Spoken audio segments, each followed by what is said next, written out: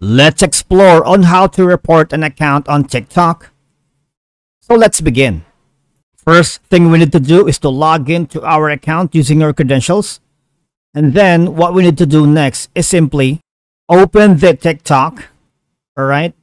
Now, go to the specific profile of the person or content creator you want to report.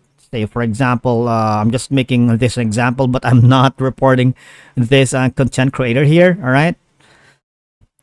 This is just for the training or tutorial purposes. Now, when you go on the profile of the person you want or the content creator you want to report, as you can see here, there's a 3-dot icon in the top right.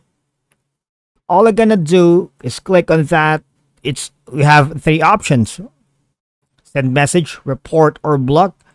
Click on report. All right. And then you just need to follow the on-screen instructions. Say, for example, this one.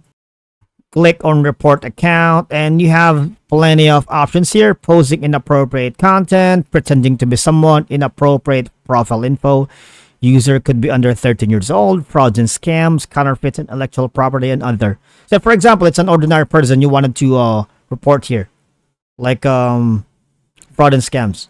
All I'm gonna do is other, and there's like a notification here. It says our priority is to provide a safe and supportive environment. We also encourage authentic interactions by keeping deceptive content and accounts of our platform. Select this if your reason for reporting does not fall under any of the listed categories. All right, and that's the quickest way for you to report an account here on TikTok. All right, so that's it for today's video, guys. Thank you so much for watching. We will see you again in the next video.